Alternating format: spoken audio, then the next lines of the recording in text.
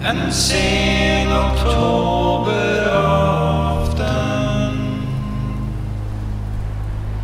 under en himmellag.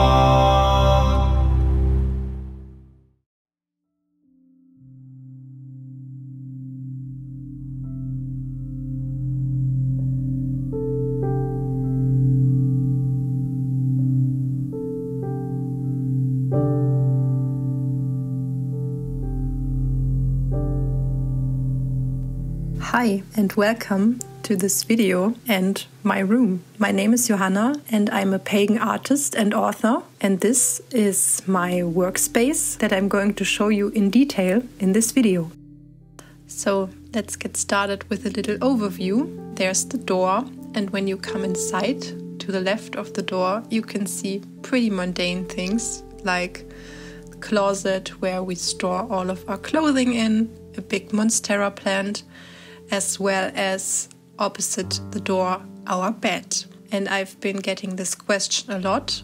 What is on the other side of my workroom, so to say? And it's just that. It's the bed. Not much else to it and not very exciting. On the other side of the door, to the right of it, there's the heart of this room, which is my workspace. This space next to the door, which used to be my old altar space, and there's still some leftovers there, like these pictures and the skull. One of my drums is hanging out here, and my very first drum up there. This drum actually was hand painted by me last summer. It's a goat skin drum. And next to my ex-altar, you could say, are some bones, as well as my tarot collection that I have in this wooden box. And those are all of the tarot and oracle decks that I possess. And I'm really happy with this small selection because it's very handy. And another detail shot from above the bed where I keep a lot of trinkets and things that I like. For example, one of the mice here that I taxidermied myself. This is Mr. President. And a lot of other small things like books, dried flowers, collected feathers, things like that. So, moving on from the bed, where you can see one of my cats, we come to the desk and workspace area now.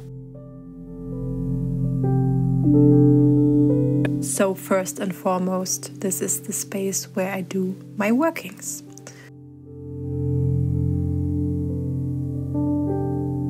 This is the space where I draw my artworks, where I sketch them and color them in, and also where I write for my upcoming oracle deck. I'm currently writing the guidebook, and I do this on my computer here as well. And it's also the space where I package orders for my online shop and where I sit when I answer comments from you guys or edit videos, all of the business related things. I also use this space to do my personal spiritual workings because I practice Seda and Norse folk magic, you could say, and that is what I do in this space here as well.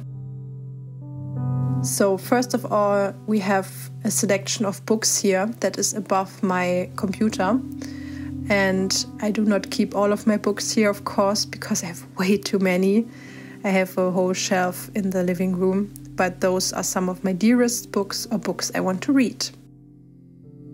And then in the left corner, we have some bones, some art, and my cow drum that is also handmade. And then we get into these cupboards, which are pretty mundane IKEA cupboards, but they do the job. So I'm not going to show you all of the drawers, but this one could be interesting because this is where I keep stuff for my online shop. For example, these stickers. The please do not bend stickers that I put on all of my envelopes when I pack my orders. And this is the stamp that I use to decorate the envelopes that my orders come in. All of these cupboards just house a lot of mundane office stuff, as you can see here. This is the cupboard that I probably use most often. but there are also some witchy things in here that I thought could be interesting for you to see. For example, here I have some incense. This is resin, one of my favorite incenses. And those are actually my favorite smoke cleansing mixtures.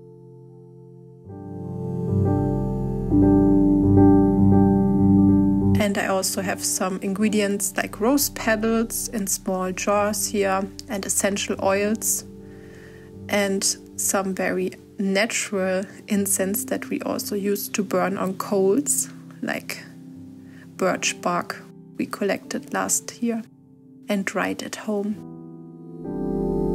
This is definitely the best smelling of the drawers that I have.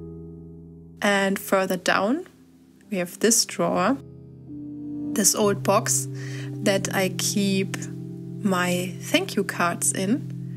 And this is also something I need for my shop orders, because every time you place an order and I pack it, you get a thank you card with it.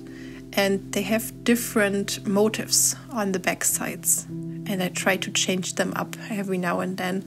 So those are some examples of the designs that I always randomly pick a card from. At the moment, I also have this card. This is a little postcard about my upcoming Oracle deck, actually, that I put into every order that I receive. And this is what the back side looks like.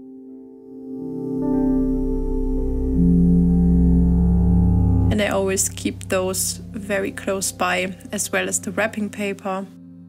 And then we get onto the top of my desk, where I do have photos of my ancestors and where I keep lots of bones again, as well as pens. So here's a jar full of bones next to my altar space.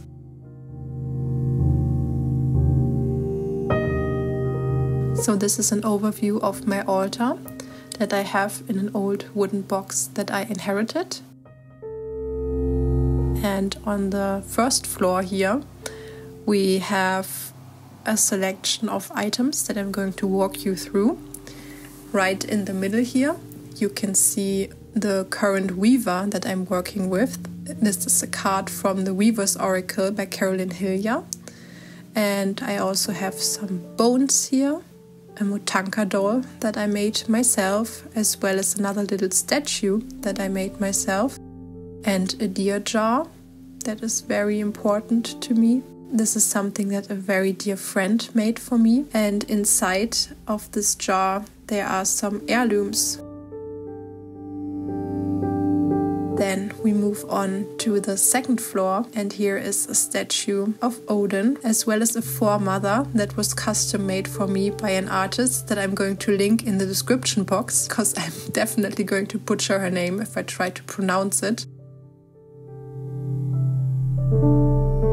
As well as some wool from Scotland with a bone that a very dear friend of mine brought me from there.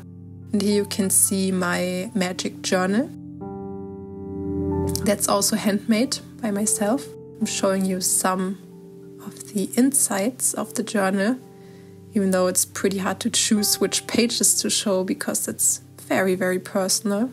But here you can get a little glimpse inside of it.